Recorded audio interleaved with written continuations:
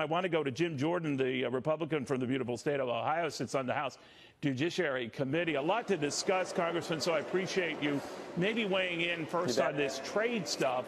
The president has added a couple of doozies in here that might be warranted, but the market interprets that as no trade deal likely. Do you agree with that?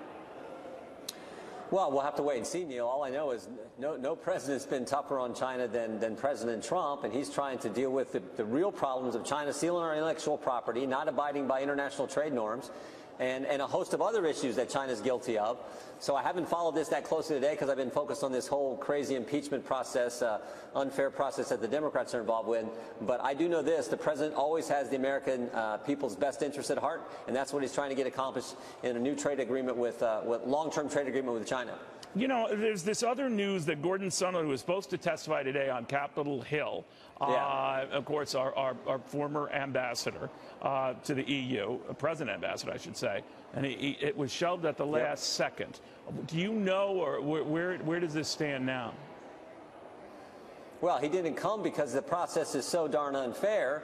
The administration saw what happened to Special Envoy Ambassador Volker when he testified for almost 9 hours last Thursday. When he testified, Adam Schiff selectively leaked parts of his testimony, 67 pages of text messages, Neil, and they pick a handful, pull them out of context, and put those out there, but they won't release the full transcript. So the White House basically said, we're not going to subject the next person, the next witness, Ambassador Sondland, current Ambassador Sondland to the EU, to the same treatment, because they understand the process Adam Schiff is running. I mean, this is Adam Schiff, whose staff met with the whistleblower prior to the whistleblower even filing the complaint and didn't tell anyone.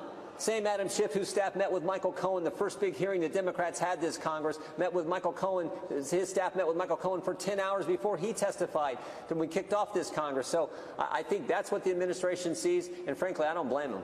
You know, the president's tweeted on this, saying that I would love to send Ambassador Sondland, a really good man and a great American, to testify, but unfortunately, again, to your point, sir, he would be testifying before a totally compromised kangaroo court where Republicans' rights have been taken away and true facts are not allowed out for the public to see. Importantly, Ambassador Sondland's tweet, which few reports, stated, I believe you are incorrect about President Trump's intentions. The president has been crystal clear, no quid pro quos of any kind that says it all. Now, of course, he's referring to back and forth at the time with Kurt Volker, right? And that seems to maybe be the source of a lot of the president's agita with this. The process seems stacked one way, that the Democrats seem to think that it's going their way, that they have the votes. They're not holding a general vote to start a formal inquiry. Where do you think that part stands? Well, yeah, and if they would release the transcript from Ambassador Volker's testimony and interview last week, you would see that Ambassador Volker backs up exactly what you just said. There was no quid pro quo. There was no linkage between security assistance dollars and any meeting at the White House with President Zelensky and President Trump, or any meeting in the United States with President Zelensky or President Trump, and certainly no linkage between security assistance dollars and any type of investigation. Ambassador Volker was clear on that. Ambassador Sondland said the same thing in the text message, but that's not the one the Democrats wanted people to see out there. So that's what's unfair about this process, and why the administration said we're not going to have Ambassador Sondland come today. Think about what they're trying to do, Neil.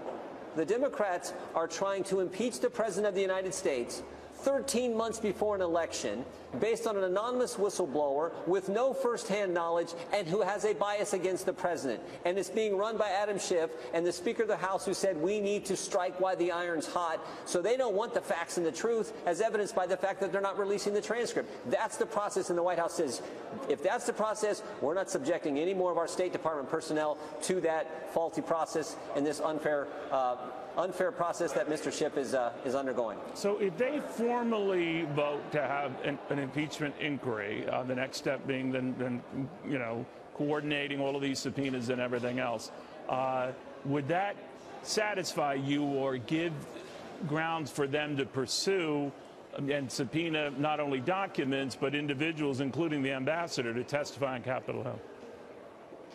Well, we don't know what the Democrats will do. If they have a vote to do a formal impeachment inquiry, historically, precedent is such that, yes, then everyone gets the right. The minority party gets rights. Certainly the White House gets rights. The president gets rights that aren't there now. But we don't know. Maybe they would have a formal vote to move forward with a formal impeachment inquiry. But is and it your not grant those. understanding, We don't, Congressman, they're making it, is it your understanding that once an inquiry is voted on, if they go that route, and you're right, in the last two occasions with Richard Nixon and Bill Clinton, that's how it all started. With Johnson back in 1868, It was a different beast, different time. But do you think that then would allow them to force the issue, to go ahead and subpoena anyone they want to testify? It may, but frankly, Neil, these guys are making it up as they go along. So even if they do that formal inquiry vote, I don't know that they extend the same rights that have historically been extended to the minority party and to the White House. And I don't know what it means for them exactly, because they've been, as I said, just kind of winging this as they go, but doing it in a way that furthers their narrative and frankly doesn't further the truth. So let me then go into this issue about what the president said quite publicly last week about suggesting the Chinese look into this and look into the Biden stuff and all that. How did you feel about that? A lot of people say that was a big no-no, but he did it in the light of day. Well, I said this earlier this week. I think the president was saying, frankly, what's on the mind of Americans. I don't think he actually expects the Chinese to do a formal investigation. I think he was saying what so many Americans see in reference to China, that how did Joe Biden's son get this job? How did this all happen? What's going on there? And I do think in the broader sense, it is exactly what the president of the United States needs to be doing when he's thinking about the hard-earned tax dollars of the American people going to a foreign country. He has an obligation. He has a duty as the president of the United States to make sure that money is going to a nation that is not corrupt, making sure they've cleaned up their act. And that's what he was exactly trying to figure out. So you don't think on any level, just the appearance of that or pressuring a foreign country to intervene potentially in a presidential candidate, someone who might oppose in the next election, that on any level that's dangerous, and because it's already gotten talk that when the Chinese come to discuss trade, maybe they feel they have to bring some of this information in the trade talk. I think the president is focused on corruption, and I think he's focused on how the American tax dollars are going to be spent to further the interest of the United States, and in the case of Ukraine, to help Ukraine deal with the Russian aggression that is happening on their border. So I think that's what he's focused on. I think that's what the American people expect from the commander-in-chief, expect from the president when it's about their tax dollars and when it's about a corruption issue. Congressman, thank you very much for taking the time. I'm sorry to throw the market stuff at you in the beginning.